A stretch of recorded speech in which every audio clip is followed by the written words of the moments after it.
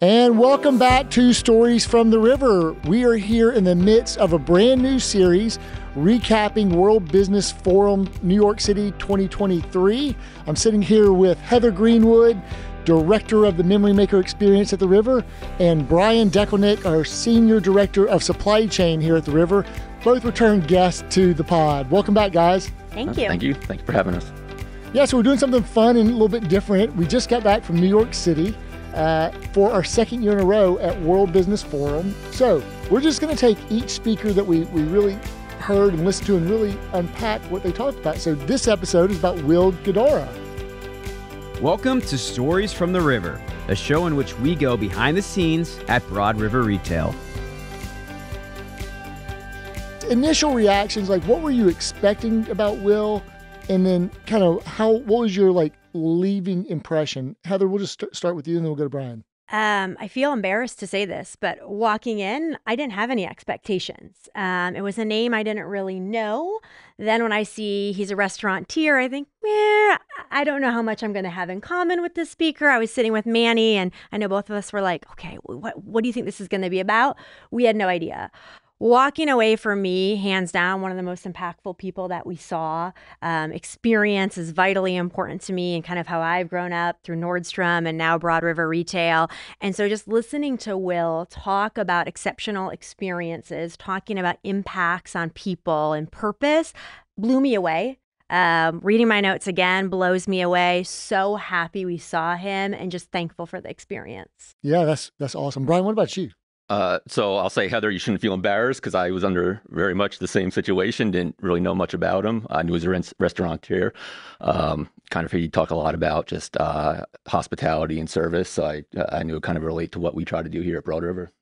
Yeah, I think maybe I'd heard his name. I'd heard the name of his book, Unreasonable Hospitality, but I'd never really dug in. I've not watched his Netflix show, which is out there. So we'll put a link to the Netflix show that Lynn shared with us. And I need to make sure to watch that. It was the 7 days before the reopening of his restaurant, I think is what she said.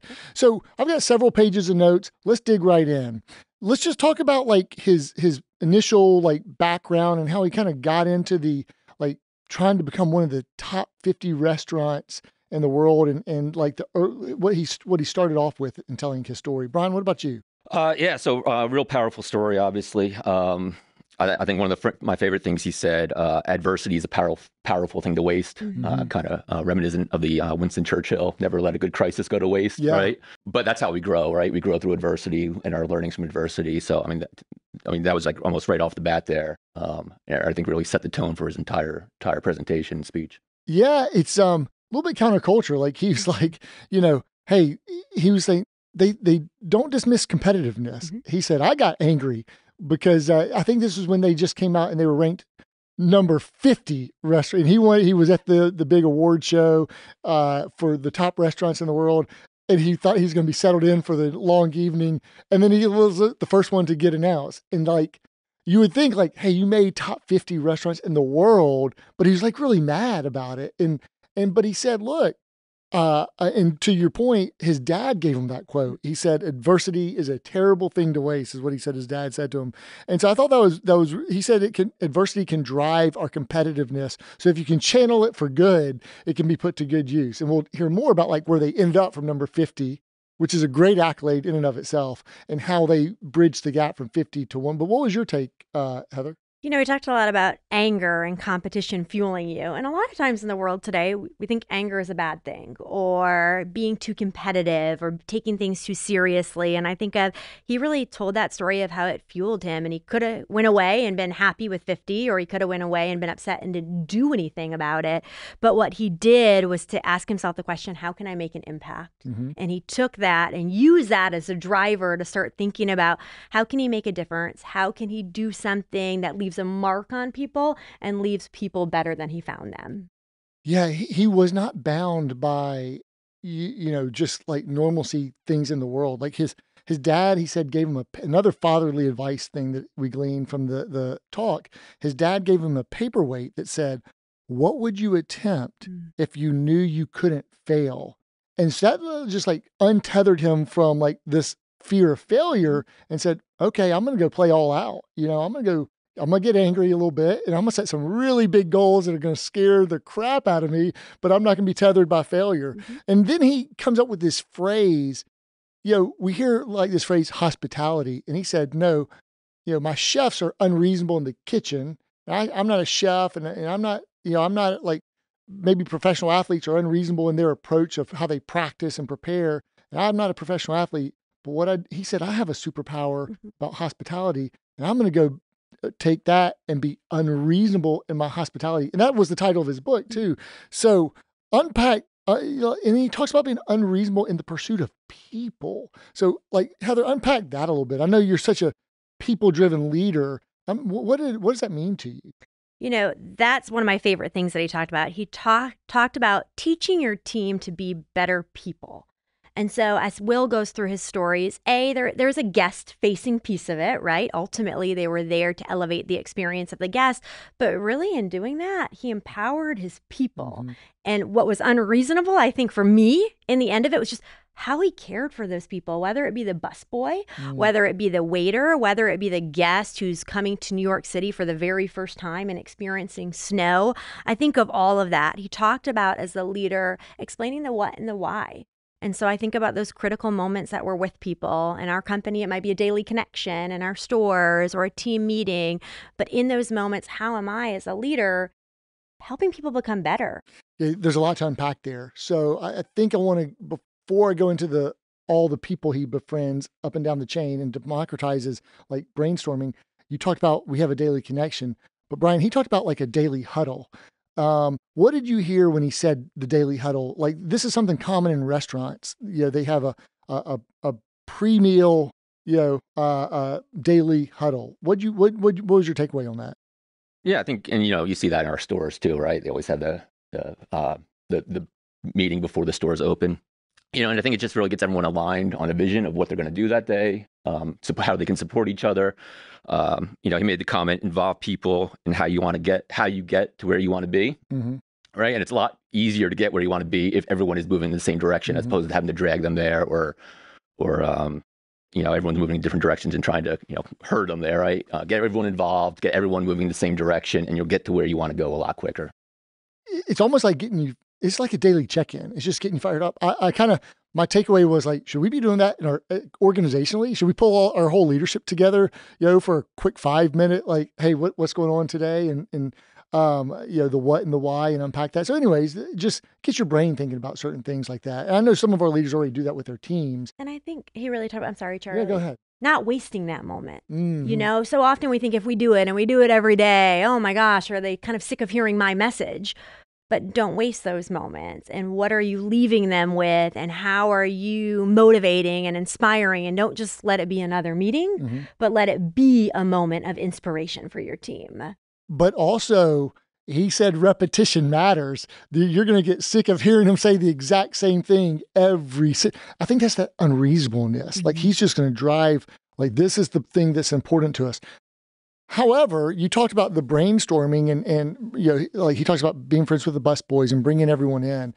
He had a way of like brainstorming and ideating. And was it just like the leadership team, or who was involved in that, Heather? He talks about bringing everyone to the table. No matter what your role is inside of his restaurant, everybody comes to the table to brainstorm. Whether you be the busboy or you are the chef, everyone's voice matters, and everybody comes to that table as an empowered to share their feedback. Yeah. And Brian, I know you love math and statistics. And so when they brought everyone in, like, it wasn't like just a aimless customer journey like session. It had some intentionality and some numbers to it. Like, what specifics do you recall about the customer journey mapping that they did? Yeah, so I know he said they set aside some time one day, spent 3.5, 4 hours just talking about the different touch points, identifying every touch point along the way in the customer journey, right? And I think they started out with 20 or 30, and he says like, yeah, but there's more. And then it was like 50 or 60, and he's like, yeah, but there's more. And they went up like 120 touch points, and how you can make each one of those touch points special for the guest, right? Making the ordinary extraordinary and creating a memorable experience for them. Yeah, and I think that's where we get into like the peak moment that we learned about from The Power of Moments, right? The book there, right. that we read, and so maybe he had read that book and took that. But I mean, I would never have thought like there's 120 touch points. And you think about like how many touch points in a shopping journey when you're coming to buy furniture. Like if we really map that out, we might have 300, 400, 1,000 touch points and opportunities to like, hey, how can we create a flagship moment at every single one? And so, but it wasn't just the leaders on the team. Like you said, it was like everyone coming together and like going through every single one. And then he had this phrase about generosity. Do you remember what he said there, Heather? I don't know if I have that one. Well, I think it was like this reciprocity of generosity. When you're generous to someone, this was like almost the marketing they did. He said, it doesn't come back equal to you. It says generosity begets generosity, not symmetrically, asymmetrically. And so like if you do a small thing for someone, it has like just a big impact on them, and they might go tell 10 people or 20 people, and like now they're your spokespeople. But it's like you take these seemingly meaningless touch points that people will never forget, and like they're collecting touch points or they're collecting memories in the store, which I thought was really cool. And it's like just really small enhancements to the least likely touch point gets the biggest impact. He even had this phrase that I wrote down. It said, raindrops make oceans. And so I think that was really cool, where we get into like these moments that like really stand out. Moments of tension are the moments to like lean in. So what that might be is like when something goes wrong, right? And so what were some of the examples that he said something could go wrong and that how they reversed it? Do you guys have recall what he talked about there? You know, he talks a lot about these one size fits one gestures. And so making it specific. So he really talked about being present. You won't hear those things if you aren't being present in the moment. So hearing what the couple at the table is celebrating or the family eating dinner. But he said it's those bad experiences that are actually the best one when there is a mistake. How do they come back from that mistake means even more. And in his experience, those are some of the best ones. And those are then customers that come back for life, or they see again, yes, they made a mistake, and owning it is the first thing. But then how do we come back from it is even more important. Yeah, Brian, were you challenged by that? Like, I mean, we stumble and stub our toe all the time, you know, unintentionally in our business. And to me, he said, customers will be forgiving based off how you respond to that and own it. What was your response, or how did you internalize that? Yes, I mean, I think that's very true, right? I mean, if everyone has a great experience all the time, you almost come to expect it, right? But if you can recover from when you failed, I mean, the response to that is just, it's enormous, right? Because I think you can, first acknowledge you failed, right? Sorry, we failed you. But then going above and beyond to recover is really going to set it's going to be the lasting imprint for the customer. And having preparation for, like you talked about being present, and he talked about the story where he heard the folks talking about they had done everything in the city, but they didn't get a hot dog off the street, and how he was walking around. So he heard them, and then he, do you remember that story? Yeah. Do you want to tell it? Yeah. Okay. So he just happened to be helping clearing tables in the restaurant. They were slammed. And so he went out to help clear tables. And it was a group of people. And this was their first time in New York City, quite possibly maybe their last visit to New York City. And they were just talking amongst themselves. Man, we've had some of the greatest food we've ever had. But the one thing I missed, like a New York City vendor cart hot dog.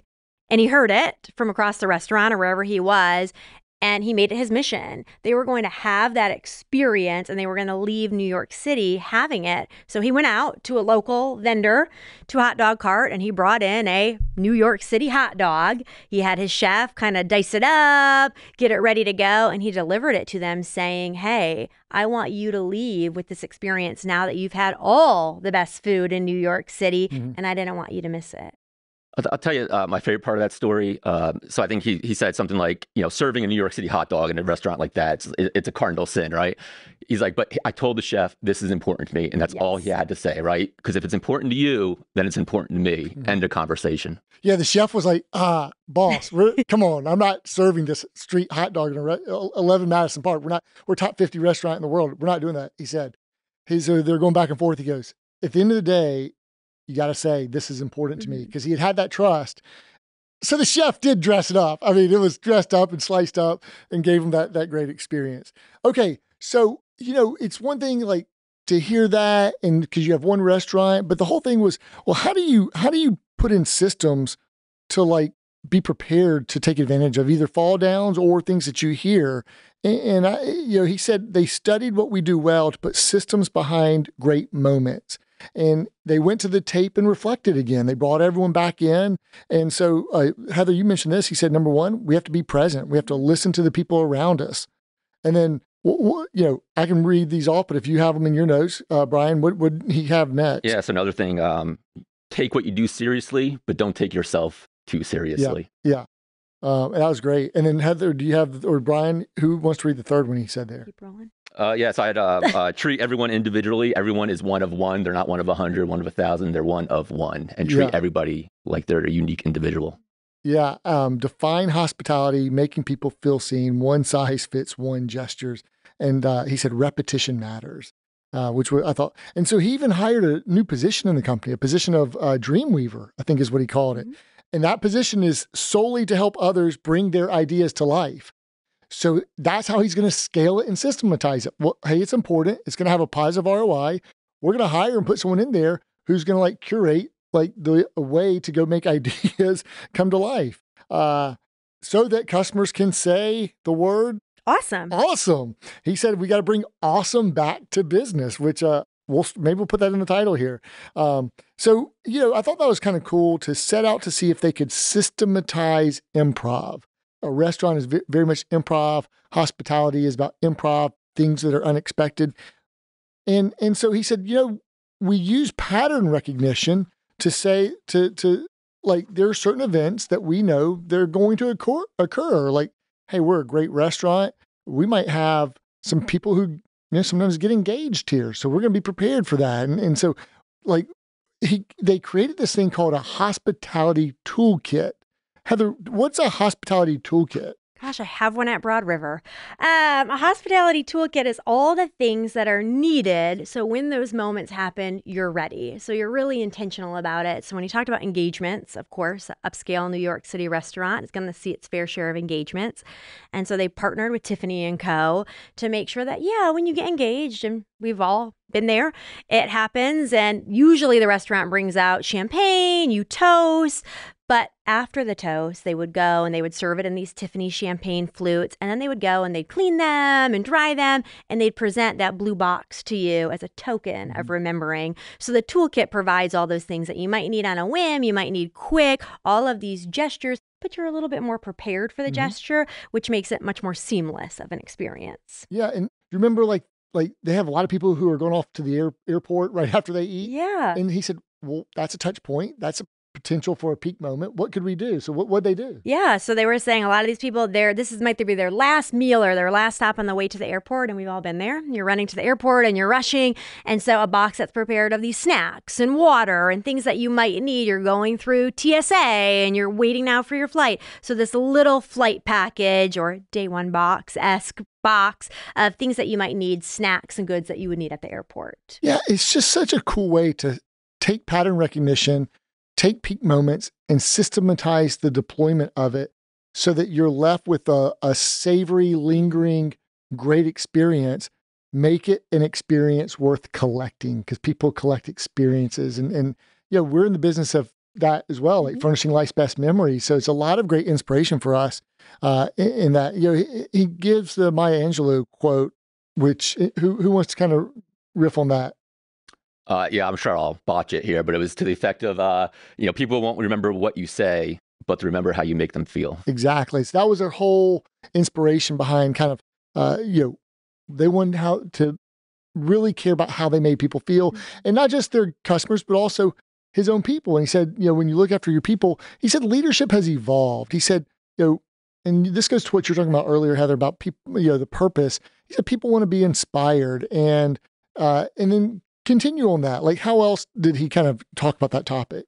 Yeah, he talked about impacting others positively. One of the things that he really talked about, which took me back to Zach Mercurio years ago when we talked to Zach, is why your work matters. Mhm. And so when he would talk to his team, it wasn't just about serving dinner or bussing a table, but why is what you do make a difference? Why do you matter? And I think a lot of that and having those open and honest dialogues with your team, I mean, they're there for a reason. They too have a purpose. And this gives them the ability to express that purpose and bring more joy to people's lives than they even know is imaginable. Yeah, and they don't want to just be told what to do. They want to have a seat at the table and then be involved in the brainstorming, be involved in the decision making, know that their work matters, and help determine how they're going to get there. And he did all of that. He enrolled the entire team.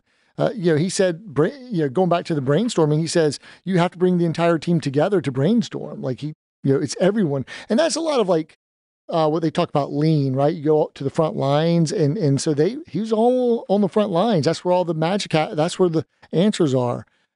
He said this one really stuck with me.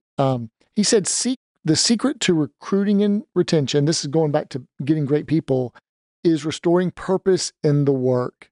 With generosity, graciousness, and hospitality, and helping people understand the nobility in service. So in doing what you do, you need to help others understand how their work inspires others. So exactly what you're saying. And then we talked about the power of moments and like those magical moments. He said he's trying to create magical worlds in a world that needs more magic. And I just love that phrase. I mean, he had a lot of great phrases. Hospitality is pursuing relationships with intention. So nothing was unintentional, and creativity. And it will make businesses more positive, and it'll make you feel really good. So where did they end up? Did they stay in number 50, or where'd they end up, Brian? They did not. No, they ended up at number 1. Yeah. Number 1. So they got to number 1, and it's a powerful story. I think maybe that's the Netflix show. They had to close and then reopen and deploy all these touch points. And it's a great, and he won against the guy who'd been number 1, the guy. Well, I think he had finished number 2 the year before, right? And lost an Italian restaurant in Italy. Yeah. And then beat him the next year. Yeah. So I think in 2017, they got to be finally number 1, which was setting a great goal, enrolling the whole team, determining how to systematize some of these, operationalize the peak moments that you want to have, and then just making sure that you work it every single day, and the daily, the pre-meals and the daily huddles, the daily connections, and just repeating that, and everyone's rowing in the same direction. And so they got there. I think about like Jim Collins and BHAGs, that big, hairy, audacious goal. They got there. And then, we went into the Q&A portion. So we'll just riff just for a few more minutes. And he was asked, how do you scale this? And he said, look, I think with the toolkit and like see where you want to go, and then just kind of work backwards, and so prime the pump first, then trust people to run free. And so the more responsibility you give someone, the more responsible they become, which I love that quote. So it's about trusting your people and have that bilateral trust there. Another thing he talked about on this repetition piece, he said, someone says, I think they asked him something about, how do you get this done? And he never got bored of the pursuit of it, was my takeaway. Because he said, have your energy impact others and not the other way around. So sometimes you can, like, the negativity can be a kudzu and can spread, and and what John Gordon calls them, the energy vampires or something. He said, no, let your positive energy impact others and not the other way around. So be mindful. And he said, just use that word repetition. He said, look, I did the pre-meal huddle every day, twice a day for 10 years. So that's how important it was. He just kind of, I think that's like thinking long-term and acting short-term is those behaviors. And did you know he worked with Danny Meyer? No. The popular restaurateur. No. The power of language, and then the charitable assumption, which Coach Stacy talks about a lot. Assume the best in people and ask questions. Don't assume the worst. And he got that from Danny, which I thought that was great. He had another saying about quote unquote no guest left behind. I thought that was really great. And the peak end rule, like we talked about mistakes earlier. He said mistakes present the best opportunity to recover and gain a fan for life, because you're going to remember the last moment, the way you leave it. So sometimes we think about, oh, I'll never get this customer again. We've screwed it up. He's like, no. You have this mantra of no guests left behind. and you think about the peak end rule, mistakes are an awesome opportunity to go reverse it. And that was a little bit about power of moments goes into that a little bit more, you know, if on a scale of 1 to 10, kind of where they are and how you can kind of really reverse that. What did you take away about what you talked about being informal with folks? Like when you're trying to connect with a guest? Yeah, I think he said it kind of helps get their guard down, right? And allows you to be easier to connect with them when you're more informal as opposed to formal. Yeah. He said earning informality. I'd never heard that phrase before. And how? Through presence or humor.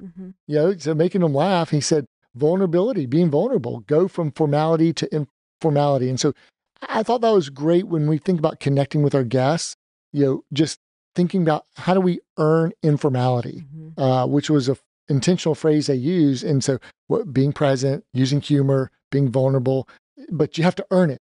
Don't assume that you're there right away. Hey, I'm going to joke around with you. No, have the discernment to know that you got to earn it, which involves being present for it. And you wouldn't expect at a 5-star restaurant, you know, he talked about not taking yourself too seriously. And you think like, oh, you think that's kind of a serious environment. We're having serious conversations, but how lighthearted it was and how lighthearted he is. Yeah. But taking the work seriously, but taking yourself not as seriously. And then I love this thing about, you know, how you get things done. And Brian mentioned the quote earlier, like at some point you have to say, this is important to me. And he said, look, design by committee doesn't work.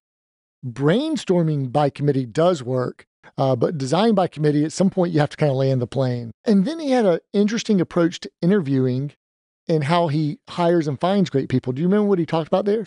He talked about, you know, you go into an interview, and a lot of times interviews, and we hear this in our world all the time, is it the right skill set? Is it the right resume? And he really talked about doing things differently. Is this a person I want to spend time with? Are they somebody my team would want to spend time with? Do they use integrity? And so he's really hiring for the person. Hey, if this is somebody I think that I can enjoy their company and I trust, I'm going to bring them in and I'm going to give them a chance. And that's where he's seen a lot of success and bringing people in that kind of are part of the team and help to continue to build the culture. Yeah, I mean, I'm sure there's some great reasons for very formal interviews and processes like that. And he's like, look, I want less structure and more connection to everything. I just want to know, do they have integrity? Can I trust them?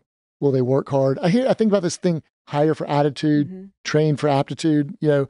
And then he also said, will others enjoy working with them because they're becoming part of a team? I'm reminded by, it's one of Lencioni's books, Patrick Lencioni's books, and maybe it's The Motive. I could be way off on that.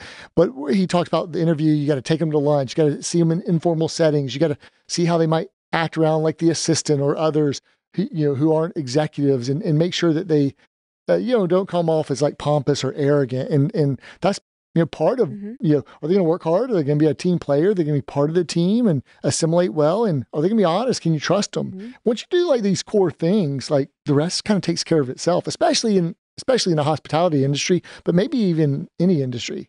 So I think there's a lot more here. I'm probably, like you guys, I'm super motivated to go read his book. Yes. Or listen to it, Unreasonable Hospitality, and to watch the Netflix show. And then I think we've got to like maybe take some of these ideas and go unpack our touch points. And this may be the biggest takeaway that we had from World Business Forum. I mean, I think he was our favorite speaker, probably because we hadn't heard like his content. Like if I'd not heard Jim Collins and I was hearing it for the first time, I probably would have been really mesmerized by it. But I'd never been really interacted with Will Guidara. So I'd encourage anyone who had not read his book or had not watched the Netflix show or maybe seen some of the things he said, like to really check him out, because there's some powerful stuff there. And I would also kind of say, go to like the book, The Motive by Lencioni, go to The Invisible Leader by Zach Mercurio, go to The Power of Moments by the Heath brothers. Because I'm guessing Guidara was probably inspired by some of these other writers. Have you ever seen the show The Bear on FX? I have not. No, okay, so but I've heard great things. Yeah, really good. So, but I mean, I had to go check to see if like he was like an executive producer, because a lot of things he talked about is what's in the show, right? So like the equivalent of the New York hot dog, they're in Chicago, so they got someone in Chicago deep dish pizza and fancied it up like they would and served it. So I draw a lot of connections between the show and what he was talking about. I couldn't find an actual connection there, but. Yeah, I didn't do any extra research to see how long he worked with Danny Meyer, but Danny Meyer is really well known for the service in the restaurant industry, and having like kind of maybe been an apprentice or worked with him for many years. I'm sure they've were learners, were curious, studied a lot of other folks and were inspired by them, and so I think there's a lot of great learnings and insights for us. So that is our recap on the World Business Forum series from New York City. Heather and Brian, thanks for being here on this episode. Thank you. And check out more of our episodes from this series. Look forward to bringing you recapping more of the speakers from Stories from the River. Thanks for listening to Stories from the River. To check out more episodes, visit storiesfromtheriver.com. Join us again next week, and remember to like, rate, and subscribe to the podcast.